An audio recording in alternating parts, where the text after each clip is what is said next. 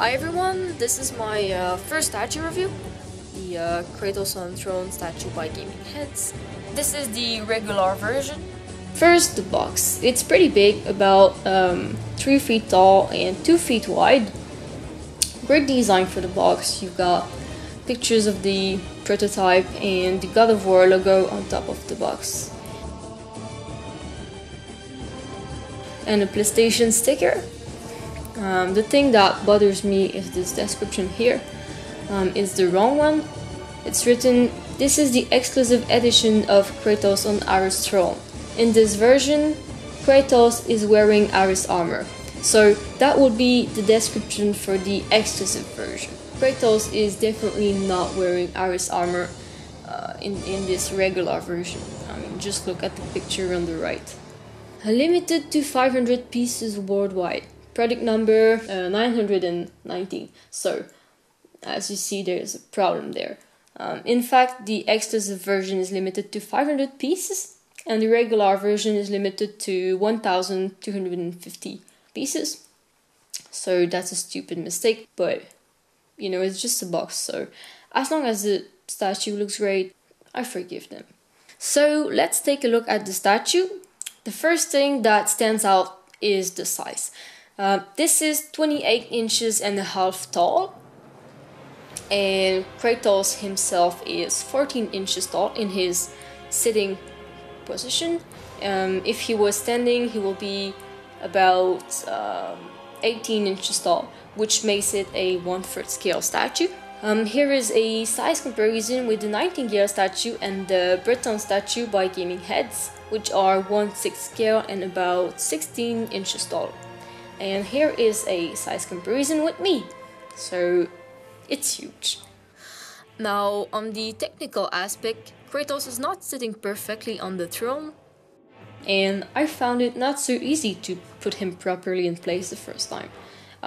I ended up scratching this part here with his elbow because I didn't know how to put him there correctly. Sculpt is very good. The only two things that I dislike are his belt, which is not perfectly straight here, and the throne is a bit leaning to the left. It's not so obvious, but if you are straight in front of the statue, you can see it.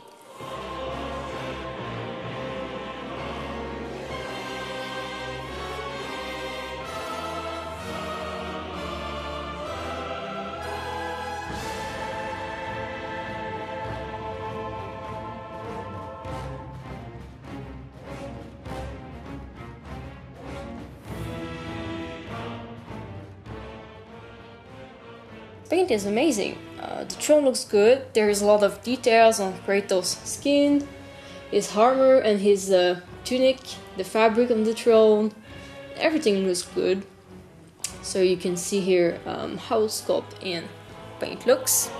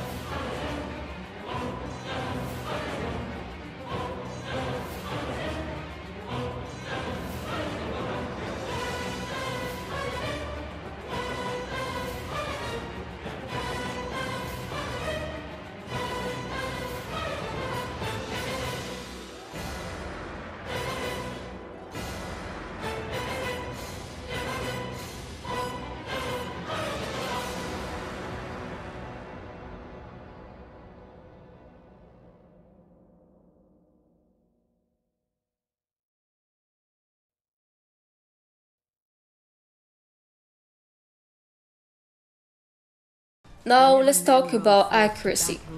Gaming Heads stated that the statue is depicting the ultimate scene at the end of the original God of War. So here is the scene we are talking about. The mortal who had become the new God of War. Now let's compare this picture and the statue. As you can see, the thrones are pretty different. In the game, it is a lot taller and it doesn't have these two things here.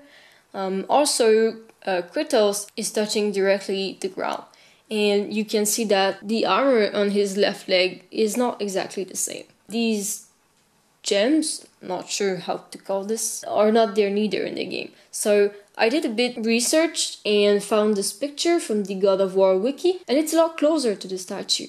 It has the little gems and these two things, but it's still a lot taller. In another hand, I understand Gaming Head's choice of making the statue shorter. This statue is already oversized. Imagine if they kept the right proportions. It would be way too big, and Kratos will look just even smaller compared to the throne. There will also be a big sort of empty space above Kratos. So I guess they did that to keep a good design and to have a statue not too oversized.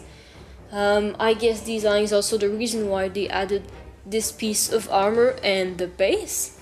So it's not so accurate, but it's still acceptable since these inaccuracies are there to help the design and add detail to the statue. Here is my comparison with the prototype. I have to admit that the actual statue does not look as good as the prototype, but this is a $480 statue, and I think what we got is really worth $480.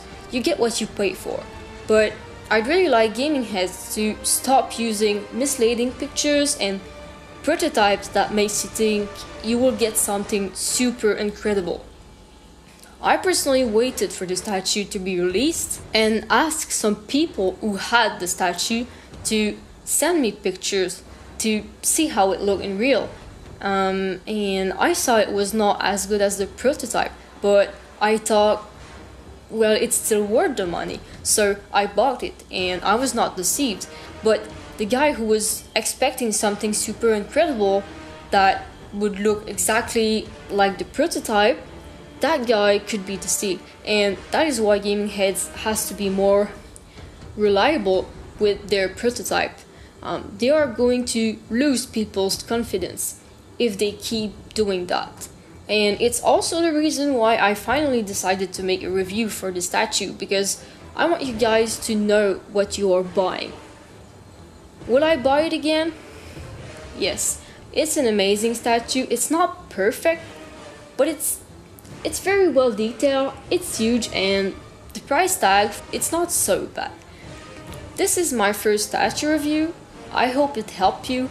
If you have any question, just leave a comment and I try to answer. I should make a couple of other reviews in the next weeks. For the Britain statue by Gaming Heads, Gecko's Bloodborne Hunter, 3-0 Fallout T45 Power Armor figure, and Borderlands Moxie statue. And other statues I got on pre-order when I received them. So, see you soon!